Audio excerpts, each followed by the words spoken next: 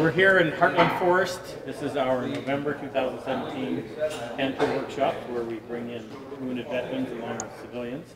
And this is the first time that we've ever had the honor of having a wounded female veteran. So this is Natalie, and I'm going to ask you, Natalie, where are you from? What's your full name? My name's Natalie Houston, and I'm from Kentucky. Kentucky? Yes, sir. What part of Kentucky? Northern Kentucky, just south of Cincinnati.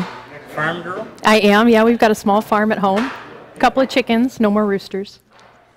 Tell me, where did you serve? What was your military background? I served in the Army from 2001 until 2015, and I was an intelligence officer, and I was also enlisted intelligence. You were an intelligent officer? Sometimes. And you're mother of? Two. I have two little girls, one 3 and one almost 2. Now, what I'd like you to do is, first of all, how did you find out about this?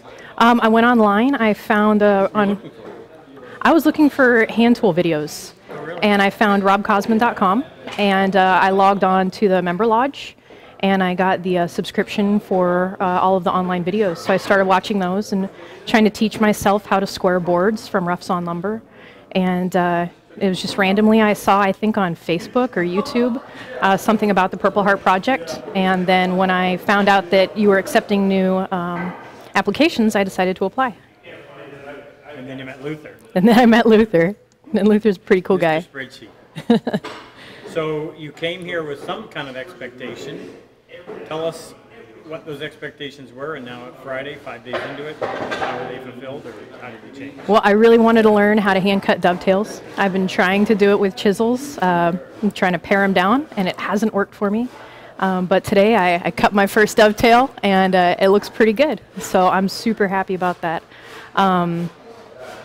I'm also very happy to have met other veterans. I really wanted to reconnect with the brotherhood and sisterhood that I felt in the military, and I've been missing that for the past couple of years. And this kind of helped reconnect me with veterans and even the civilians that had served. I mean, we all kind of became a family over the week. It was good. Good. Now, I need you to talk to other military veterans, wounded, disabled veterans, who this program would help. Speak directly to them. Okay. Tell them why they should be considering this. All right. You know, whether you struggle with physical issues, whether you struggle with confidence or anger, this can help. You know, all of us who have been in the military have been trained to attack each problem with brute force, and you can't do that with woodworking. So for this experience has really taught me patience.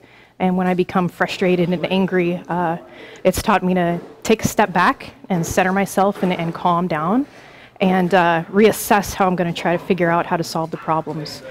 For me, it's been very therapeutic. Also, I was hesitant to be in the presence of other veterans, even though I was looking forward to meeting them.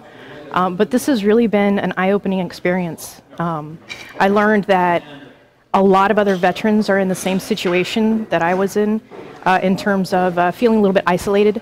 And I also learned that there are people, complete strangers out there that care. And, you know, you matter. So it was a great experience. It's been an absolute pleasure having you here. Thank you, Rob.